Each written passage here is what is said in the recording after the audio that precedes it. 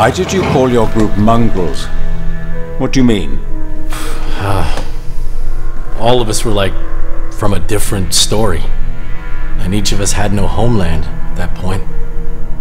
Me, as you know, I deserted the Wehrmacht in '44, but I've told you enough about me already.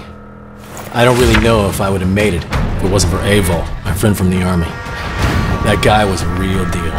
Huge, strong Silesian miner who was drafted into the Wehrmacht.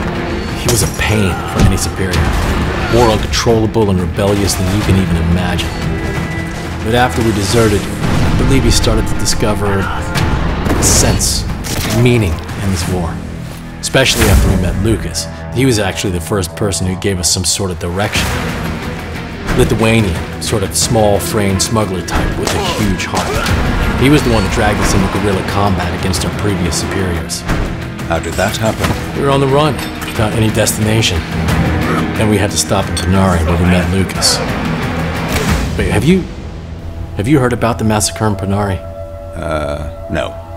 You should read about that and what was happening in the East. That is, if you want to comprehend what I'm talking about.